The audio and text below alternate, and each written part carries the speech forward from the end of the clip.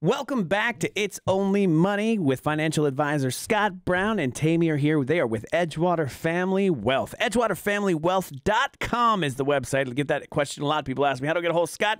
That's the website, EdgewaterFamilyWealth.com. And we are doing it here on another weekend, fellas. Good morning. Good morning. Good morning. It's good to be here. And I need to point out, Ryan, real quick, that this is our first show on 96.9 The Game. Yes, welcome 96.9 The Game. All you sports fans, you like winning? You want to win financially? EdgewaterFamilyWealth.com.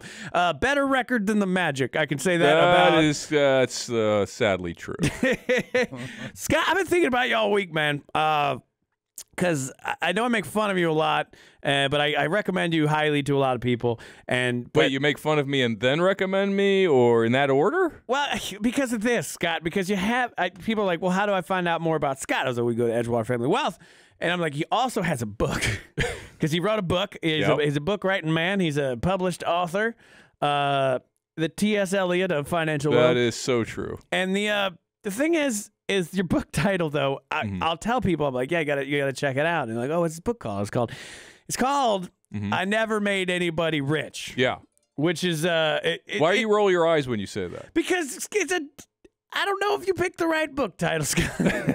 It's not very clickbaity. It's whatever the opposite of clickbait is, it's that. This. Marketing is not my thing, apparently. And I was like, okay, I want to check it out. And this is true. So you can get the book. You can go to Amazon and you can get the book. I'm sure a lot of different places you can go.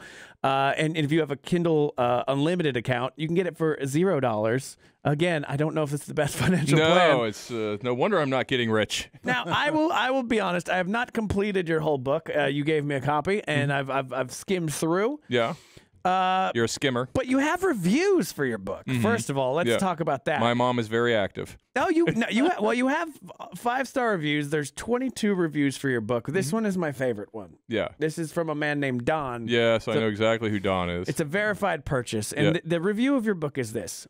Wizards, vampires, love, murder. Yes. It's all in there. Yeah. You just got to read between the lines. Yeah. You know, we all have that one brother-in-law. Mm-hmm. That's him. Oh, okay.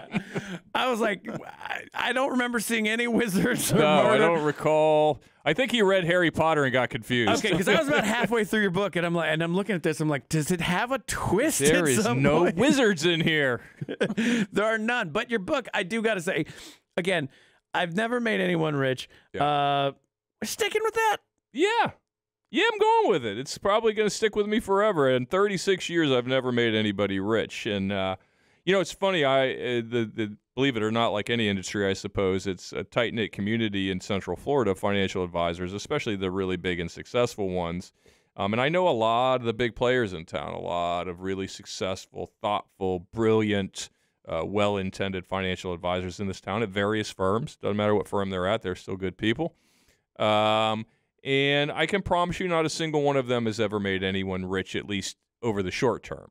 And what I mean by that is if you're rich and you're listening to this right now, I'm comfortable that I did not make you rich. And I'm also comfortable your existing financial advisor did not make you rich. Because, frankly, that's not our job. And even if it was our job, we wouldn't have a job for very long. Because buying a stock, and again, I've been doing this a long, long time and have lots of clients and lots of friends in the business. And I don't know a single person who said, hey, I had this client come in the other day, and they had $1,000. And I said, let me have that $1,000, and I'm going to buy the stock, XYZ company. And then 3 weeks later, they had $2 million, Scott. I've never heard that story because that story doesn't exist. It's funny to me that, my industry, unfortunately, believes that they have to kind of insinuate. They don't say it. But they insinuate in commercials and marketing. It's just a vibe that if you come with our firm, Tammy, if you come with our firm, I'll consider you're going to make a lot of money. Don't go to the other firm because those guys are idiots, the guys in the building next door. Yeah, just as big of a sign, just as nice windows. Yeah. And don't forget that a lot of the guys that work in the other building used to work in this building and vice versa. But let's not talk about that part, right? That they are switching cubbies on a fairly regular basis between those large companies, right? So, no, I will continue to, in fact, I'm contemplating a second book, which is I Still Haven't Made Anybody Rich, which is the sequel to I've Never Made Anyone Rich. Part 2. Check out part 3. Yeah. No, still not yet. Starring Matthew McConaughey in the sequel. But no, I have never made anyone rich. What I have done for 36 years is guide people who have been fortunate enough or diligent enough or responsible enough to accumulate wealth and help them make decisions so that they don't give it back. There's this idea out there perpetuated by, I think, my industry to some degree, and sometimes not dissuaded by people in my industry, that we're here to make you rich, and the reality is that that is not the case. I'm going to continue to tell people that what you're looking for is hard work. You're looking for honesty. You're looking for, hey, how do I save a little bit in taxes? Which account do I take this money from? I have this administrative problem. The government tells me I have to take a required minimum distribution. Where should I take that from? I have a Roth. I have a 401k. I have an IRA. I have some cash I inherited. Should I buy tax-free bonds? Should I buy taxable bonds? How long should I go on the curve? Can you fill out this stupid paperwork for the 18th time for me? Where did that dividend go? And I could go on all day on the things that we do on a daily basis. I once made my assistant keep a list.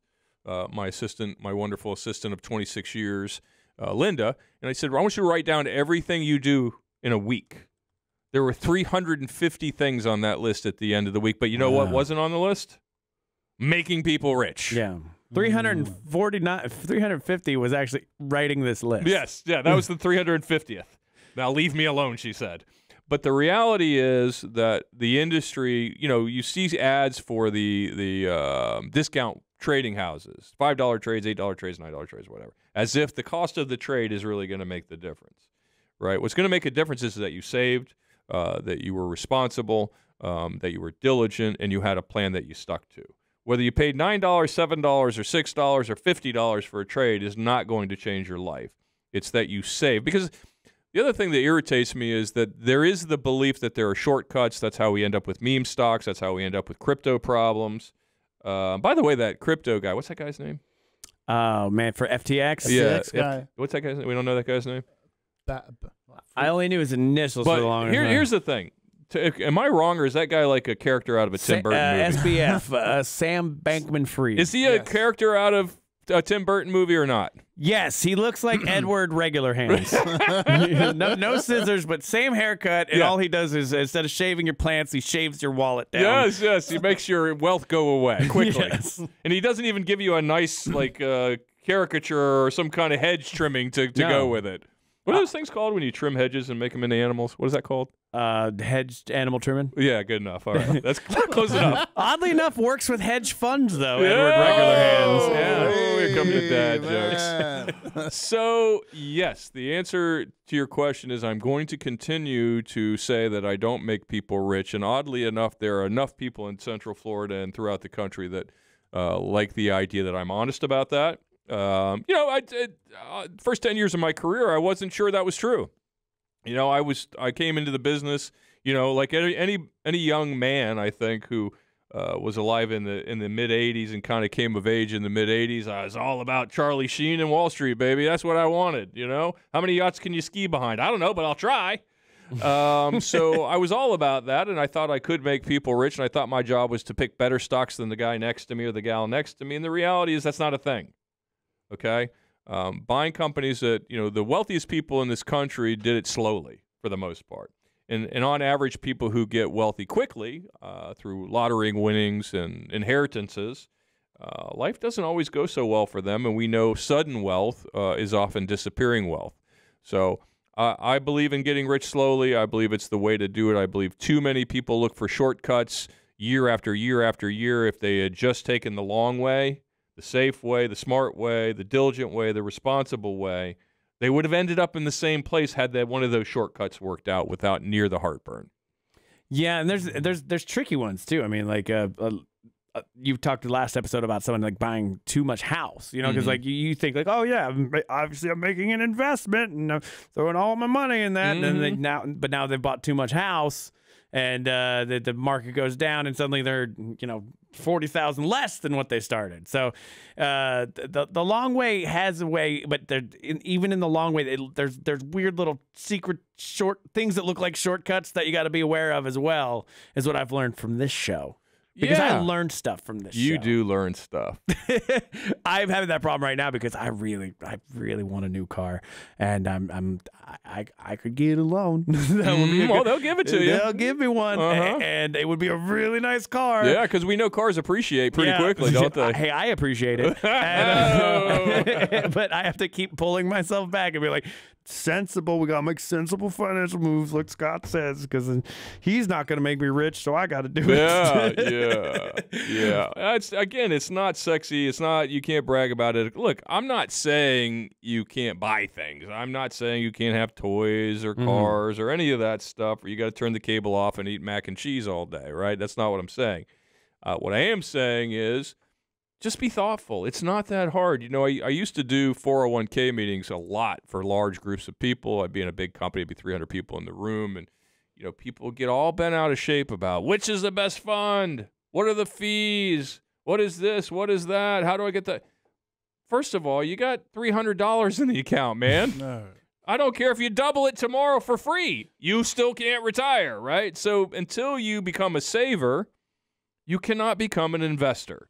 And there is a big difference that we can certainly talk about when we come back. All right, you're listening to It's Only Money. We'll be right back. Welcome back to It's Only Money, and you are getting just all this free info from Edgewater Family Wealth. And if you want to get a hold of these gentlemen, Scott Brown and Tammy, EdgewaterFamilyWealth.com is that website. And Scott, we talked about your book. I don't want to criticize you too much. I made a little bit of fun and jabs at the title of the book. Yeah. But I want to make just a slight jab at you with this, is that you don't do enough mongering. No mongering. You're not a fear mongerer. I don't like mongering in general, any kind of it. I like a cheesemonger. Isn't there a fishmonger? There's a fishmonger as well, but like there are fear mongers. What is a monger? A monger is someone that they have it. They like, if you're a cheesemonger, you got the cheese. You want to monger it out to people. And people when I watch other financial shows, obviously this is the one I pay attention to the most, but I do watch some other ones, and there's a lot of mongering. A lot of mongering. You don't do a lot of mongering. I should take some mongering classes. I like the word mongering. Well, I do like the word. We've done this show now for a while, and over the last few months, you've not once told me that a recession is coming, and it's coming down hard and fast, and why? Why are you not letting me know? You should buy bullets and corn seed. Is that, you know? Yeah, you need a bone broth. That's what you need, Scott. You got to sell a bone broth and all that stuff on the side. The mongerer's broth. Yeah, you're a broth monger. Yeah. I got a lot of broth. But I mean, depending on where I look, this is the confusing part, because I get my sources from a lot of different places. Some people say we're already in a recession. Some people say it's coming. Some people say it's not going to happen. Don't even think about it. Where are we from the big brains on the other side of the glass here? Well, you know what you need. The first thing you need to recognize that those are, you know, people who get paid to talk generally will.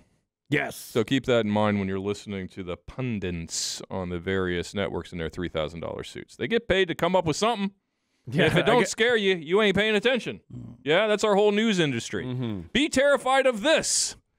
News at 11. You know, so again, I don't talk about recession because it doesn't matter to me. Doesn't matter. I don't care. You're in the money business. I don't care. What do you mean? What am I going to do about it? You know, I just have to deal with the cards that are played, right? You tell me the game, and I will play it, right? Recession is, I mean, it's a boogeyman. It's not under your bed. It's just a two quarters of negative GDP. Technically, is a recession. So if the economy drops for 2 consecutive quarters and it's negative GDP, that is a recession. Who cares? We have one every 3, 4, 5 years, right, Tammy? All the time. It's part of the cycle. It's part of the cycle. Without the dips, we don't get the gains. This is something that I try to drill home to people. Well, it's volatile. The thing that you want me to do is volatile. It goes up and it goes down. Yes, that's why you get the return, because things that don't go up and down don't have much return, right? You know, for the last 20 years, you would have gotten less than 1% on a CD. You know what doesn't go up or down? A CD, right? But the market has earned considerably more than that over that time. Why? Because there's risk in it. Risk markets exist for the return. If there was no potential return over an extended period of time in risk markets, they would not exist, right? After a while, we just always lose money. This is the 17th year in a row the S&P has been down. Maybe we should stop doing this, right?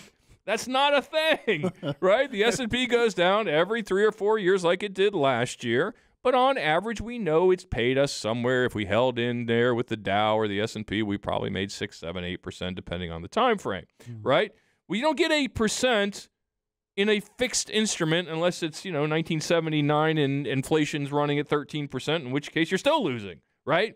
So if you want return, you must take risk. People who are wealthy like Warren Buffett or Bill Gates or previously Steve Jobs or Elon Musk, these people that we idolize, some people do, I don't, but some people do, and we say, look how rich they got. And then we say, well, why don't you invest a little and, well, it might go down. Well, I mean, really? Elon Musk was like within minutes of being completely bankrupt with Tesla. He was borrowing money from people to fly Southwest to his next meeting. And that's when he went through all his PayPal money, right? So you have to understand, to make gains, outsized gains, you must take some risk. You don't have to be stupid about it. You don't have to be silly about it. You can be thoughtful. You can be diligent. You can buy boring stocks. You can buy Coke. You could buy Microsoft. You could buy IBM. You could buy Apple.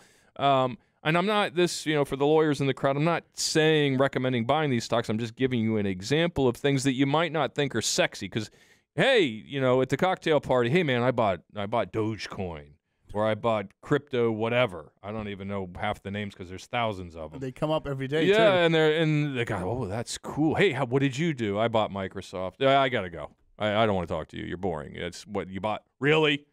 Were there no Model Ts available? What's your problem, buddy? So it's not a sexy story, but by golly, it wins more often than it doesn't.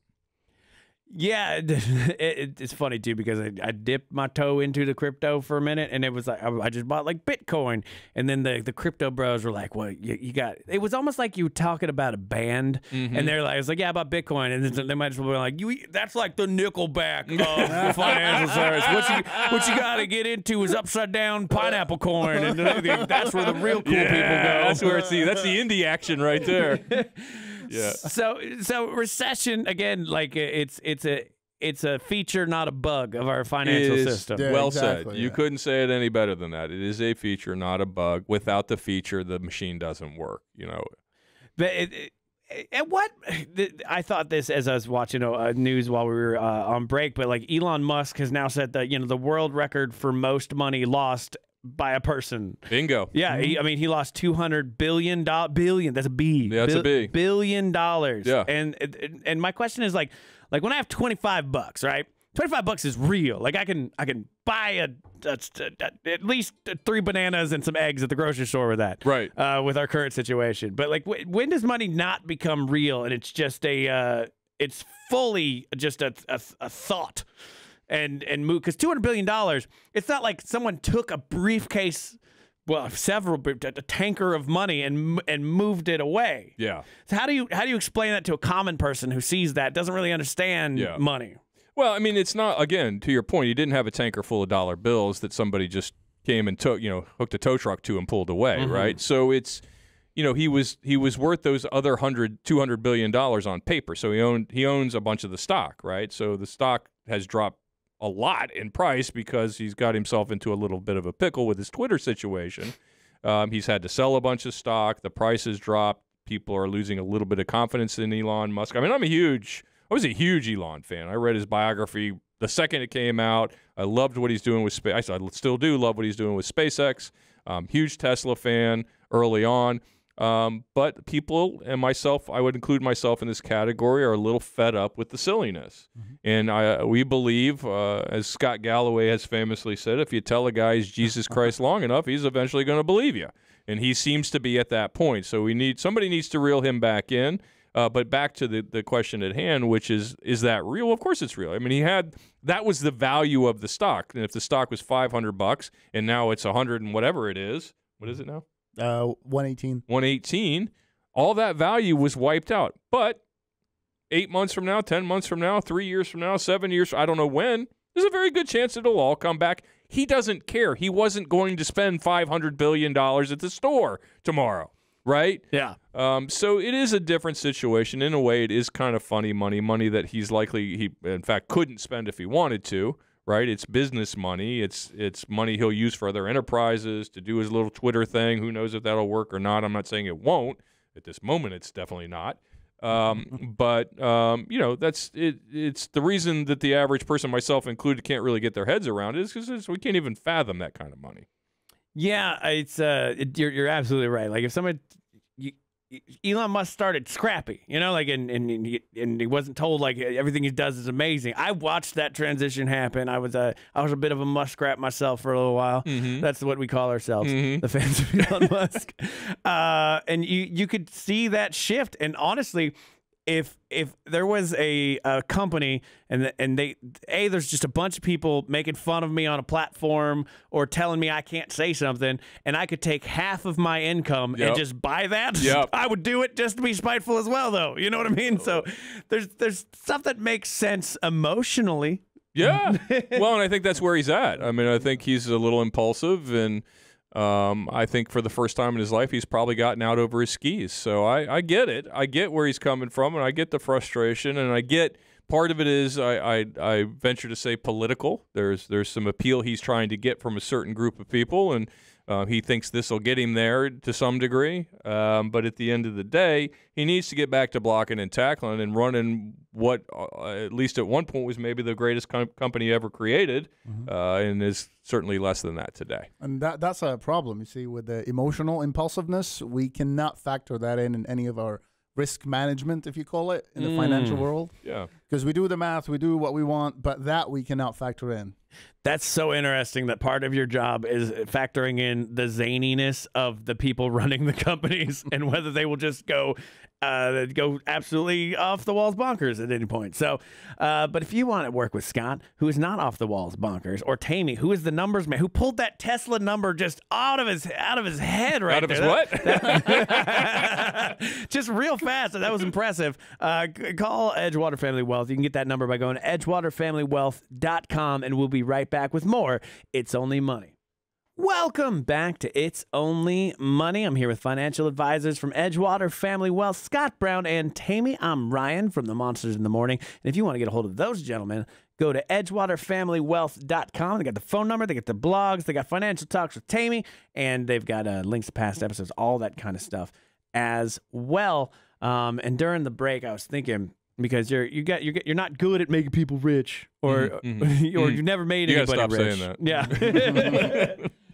Because your logic is that you come from, if you're a doctor, you make your money being the doctor, and then you're there to make the money work for you, or whatever tradesman you are, like you're there to make that money then work and move into retirement. So you're not there to make people rich necessarily. Nope.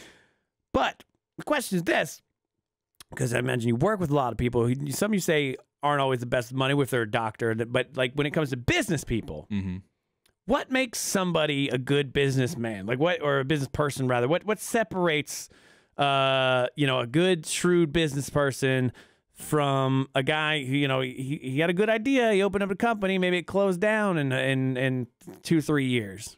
Yeah, there's an old saying that just because you can make an apple pie doesn't mean you can run an apple pie store. And that unfortunately happens to a lot of people. They think, oh, I'm good at this trade, or I'm good at plumbing, I'm good at being an electrician, I'm good at being a doctor, I'm good at being a lawyer, I'm being a good whatever. And then they say, I should run a business doing this thing that I'm good at. But the problem is it's a completely different skill set, right?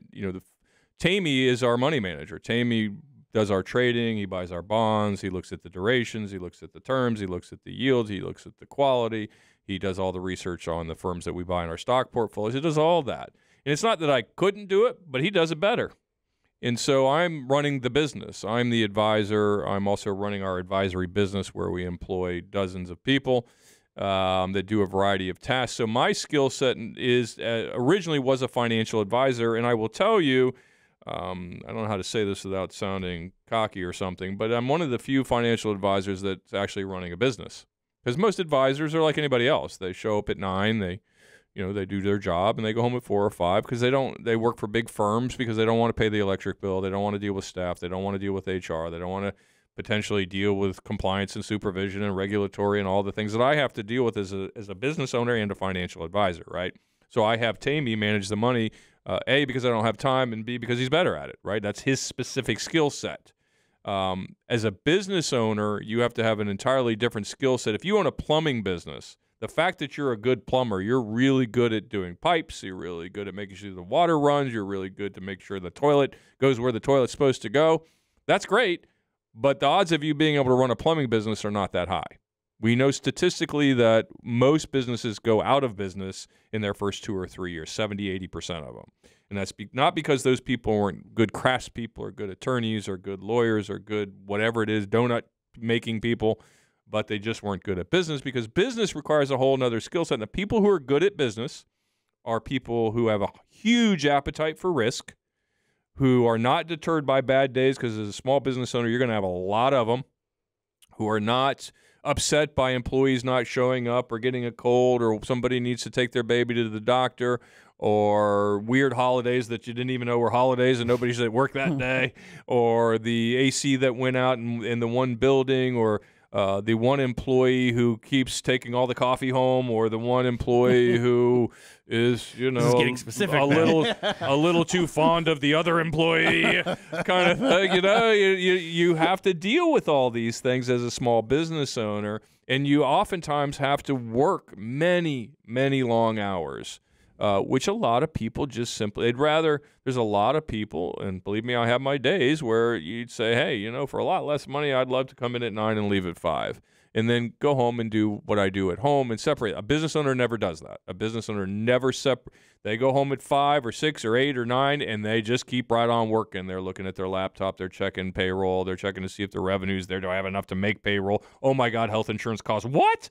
These are the things that small business owners deal with on a regular basis. So at the end of the day, a small business owner is somebody who's pretty much borderline foolish, but definitely fearless, and is willing to accept a very high amount of risk, which brings me to another point, because this is what happens to small business owners too, is they, as I said in an earlier show, is people try to get rich twice. So you spent 30 years building this business, 40 years building this business. You took the ultimate risk. You are the ultimate small cap stock, your business, right? Every day is a risk. Every day somebody could sue you. Every day an employee could sue you. Every day a customer could sue you. Every day a catastrophic event could occur.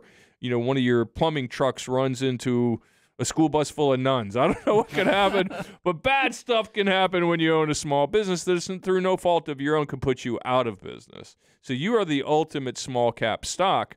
And if then you turn around and go to a financial advisor who says, hey, man, you've been able to run this amazing business. You've worked your fingers to the bone, sacrifices by you and your spouse and your family, and you've had high blood pressure and stress and blah, blah, blah, blah, blah, and now you have $5 million to show for it. Let's see what we can do with meme stocks. This seems like a bad idea, right? So what I would say is listen, our economy runs on small business. 60, 70% of America's employees work for small businesses. And it's the backbone of our economy, which politicians say all the time but don't really mean, because they don't really care, because that ain't where the money's coming from, right? It's not like I can walk down to the local politician and say, I'm going to drop, $50 million in your super PAC, right? That ain't happening. So he don't care what I have to say. Whereas a big, major Fortune 500 company can do that. So as small business owners, you got it all, man. You got no political clout. You got mad employees, mad customers, lots of liability. Lawyers always hunting for you. So I would say that that's the ultimate endeavor. It's what makes America run. Is our small business owners and entrepreneurs, and we need to reward them for that, not beat on them for that. But the other side of that is when you do finally cash in the chips, or you do finally literally step away from that thought process and invest your money thoughtfully, not stupidly. I always find it fascinating when somebody has a successful business, and then they go to start another business, and then that business fails. Yeah, because it's a sickness. I mean, I have it. Believe me, I'm an entrepreneur through and through, and I've never seen an idea I didn't like. Luckily, I have people around me to keep me from doing stupid things, right? I'm a reasonably successful person as a business owner and as a financial advisor, but I've thrown money at a few ideas because I thought, I can take the magic over here. Yeah. And realized that I can't do that person's job too and run their business and mine, just did it kind of passively. even though I'm like watching with total consternation. Oh, why are they doing that with my money? You know, and you know, again, it wasn't like it bankrupted me. It was always money that I kind of would take a flyer on with some small business owner that wanted me to help them fund something. But by and large, yeah, sometimes you got to just stay in your lane and do what you know. And if you know, I can tell you all kinds. I've had doctors come to me. I invested in a trucking company. You're an obstetrician. Why are you running a trucking company? Well, babies and trucks, they go together. You know that, don't you? You know, so, you know, just I would argue that, you know, stop trying to get rich twice. If you like what you're doing and you're good at it, either keep doing it or retire from it and do something more fun. But this taking a second crack at it, oftentimes, like you said, doesn't work out the way people want. It's funny you say doctor and going into the trucking business, but like I remember like looking at like who owned Subway and the name of that company, and it's like it's like Physicians International or something. It's like could be. It's some like group of doctors that own it, and then like the bar that I would go to at UCF was it's called Nice Library. Yeah, and it was owned by like dentists. Mm. You know, like, so doctors did they do a good job? I don't know. But well, I mean, some of them are. I mean, we shouldn't say, you know, I don't want to paint everybody with the same brush. There's lots of physicians who are very astute, but it ain't most of them when it comes to investing. And, you know, I just don't want to be getting surgery and then be like, did I see you working at the sandwich shop being the manager the other day? You want mayo with that? Yeah. Yeah, well, I mean, think of all the athletes. I mean, you know, if you're a substantial athlete, like you're a first-round pick in any of the four big ones, you know, you got to have a restaurant. I mean, what are you doing? That's the first thing you got to do is open a restaurant because you're 23 years old and you're really fast and you're a good receiver. So naturally you would run a restaurant. Of course. You're good at running. Why not run a restaurant? Yes, yes. So it's because some idiot gets in their ear and says, "Hey, man, how about we open a restaurant? It'll be super cool. We'll put your picture up. There'll be your trading cards will be on the wall. Mm-hmm. There'll be women everywhere. There'll be this, there'll be that. Everybody will love you. We'll put statues up. We'll sell champagne. I mean, I'll give it away, but, you know, when you're not looking, you know, I'll give it away. But when you're looking, I'll sell it. And then, you know, this goes on. I mean, I can think of 3 athletes that I knew personally that did this before I got to them. Yeah, I know one guy who had a restaurant. And he didn't even eat the food in his own restaurant. And I was like, I think this is a bit of a tell here. Yeah, yeah.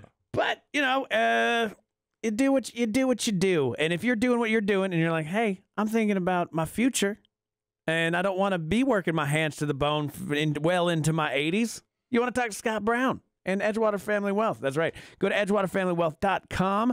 Check out the blogs. Check out the past episodes. All that information free. Oh man! Plus, if you have a Kindle Unlimited subscription, you get Scott's book free. I don't know how this man makes money. Would you stop giving my book away? I think your book should be called "I've Never Made Myself Rich." Yeah, that's true. But we'll be right back with more It's Only Money.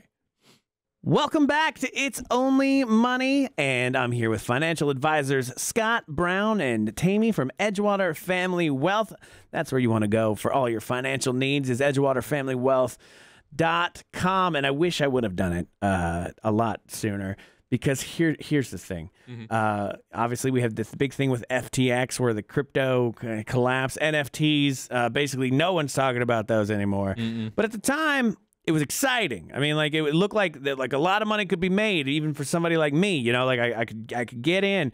But it turns out that's not so good. There's been other things in my life. Like I sort of got lucky because of the financial collapse. Like I was still early enough to where like I could ruin my life and that's fine. I could recover. Mm-hmm. But those are the ones that I know about. And I'm curious because you've been doing this, Scott, for how long? 36 years. 36 years. What were some of the older, like the older, not, I can't call crypto a scam, but the things that are like too good to be true, or like a Ponzi scheme, and how as a regular person do I stop, you know, how do I see it coming, I guess? Well, I mean, again, as Tammy just said it, you know, at the break, if it's sounds too good to be true, it more than likely is.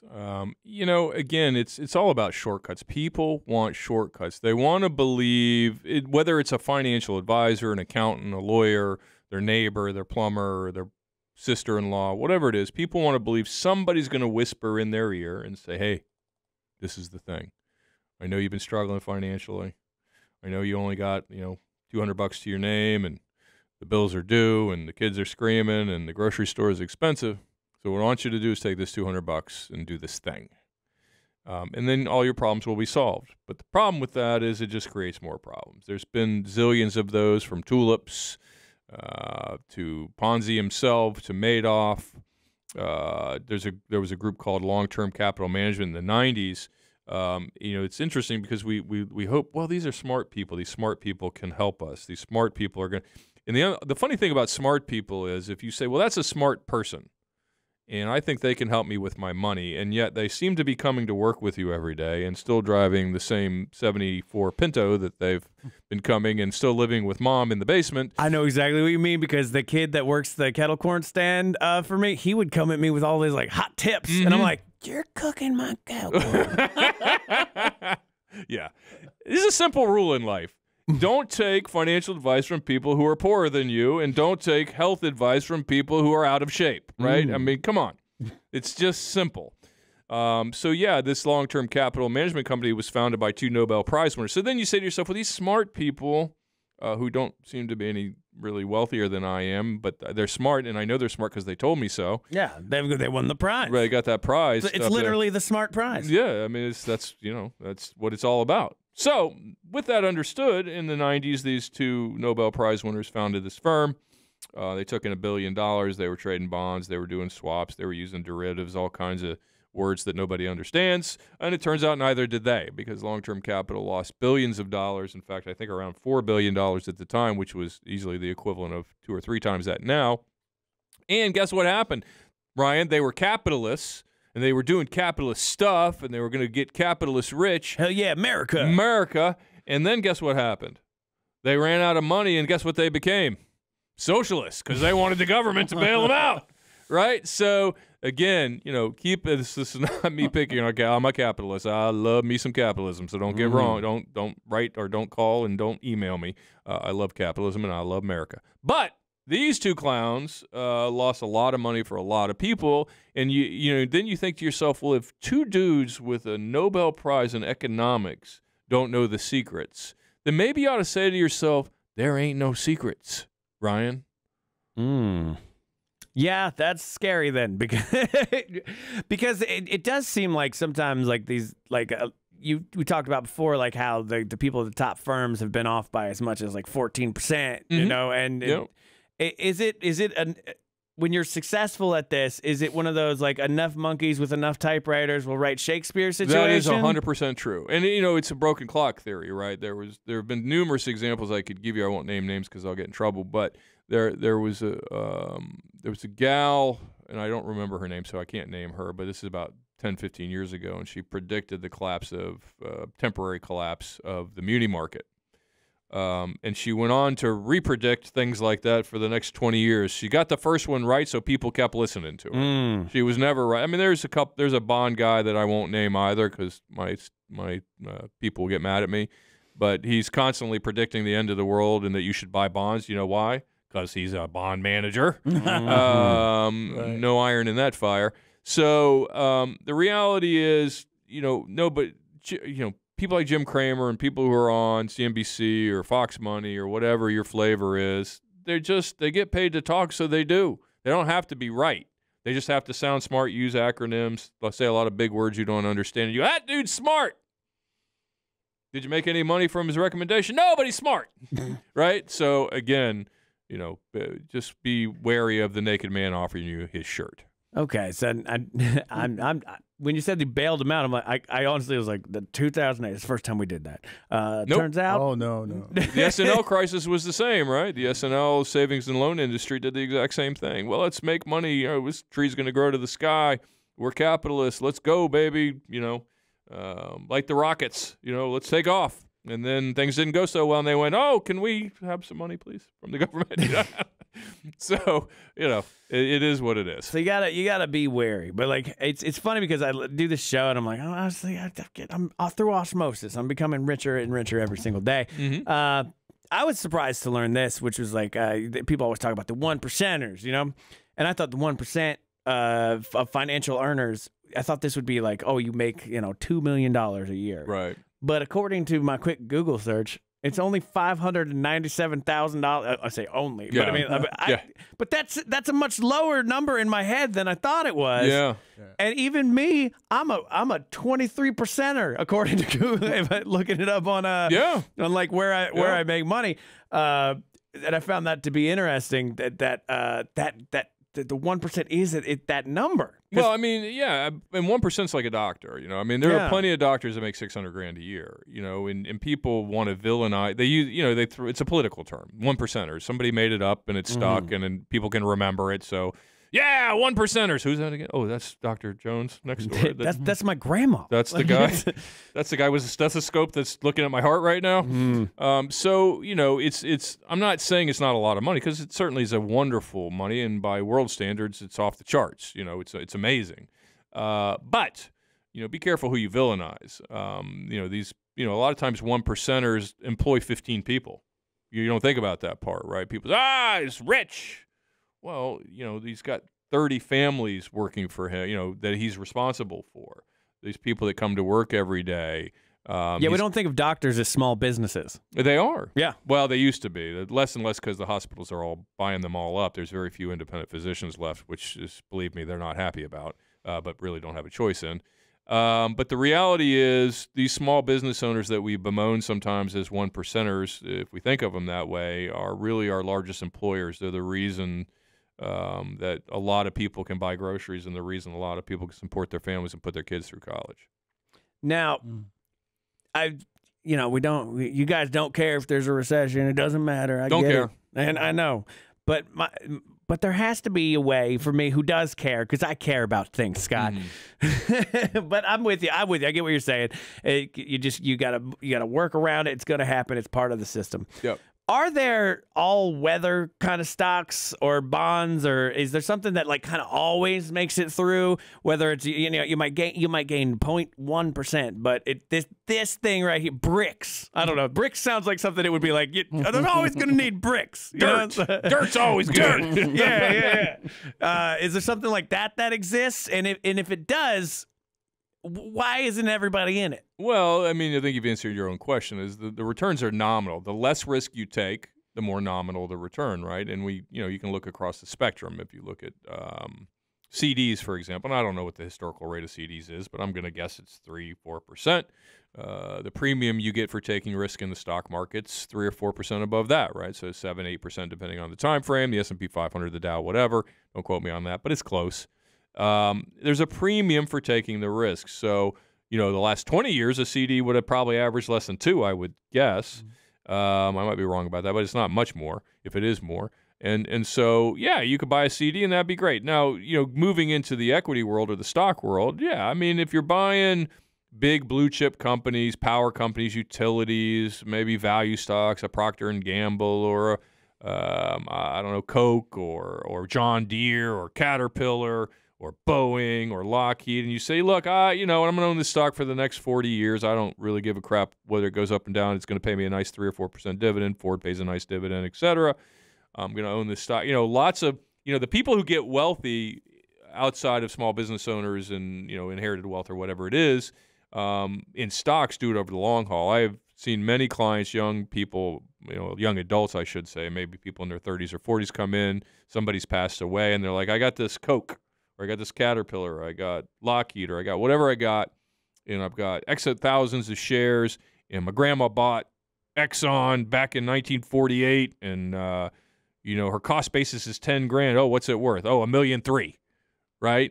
Because all that happened there was time, right? So if you want tried and true, and you want, if you're thinking, well, what's a stock that's going to be around 10 years from now? Well, I don't know. We need paper towels. We need toothpaste. People are still probably going to drink Cokes. Tractors are a thing. So, these would be all-weather, long-term. Not that they don't go up and down, because they certainly do. But if I were buying long-term blue-chip stocks, those would be some names I'd look at. You never give me the secret sauce. It's never going to happen. I told you the secret sauce doesn't taste good. Well, if you want some good tasting sauce, go to edgewaterfamilywealth.com and talk to Scott and Tammy, and they will set you in the right direction. Edgewaterfamilywealth.com to find all the information, including past episodes. 96.5. So close. I was so close. So close. 96.9 The Game, listeners. I hope you're enjoying it all. And again, Edgewater Family Wealth. Why can't I suddenly not speak? It's when I have to say numbers. That's what it is. Just leave the numbers to me. Mic drop. And to everybody at 96.9 The Game, thank you for joining us. I hope you join us again. And everybody on Real Radio 104.1, thank you. Scott, Tammy? Have a good one. Have a good Sunday. All right, we'll see you next time with more It's Only Money. Oh, crap, I said Sunday. The game's on Saturday. Well, I guess it works either way. No, we can get away with that. Yeah. Yeah.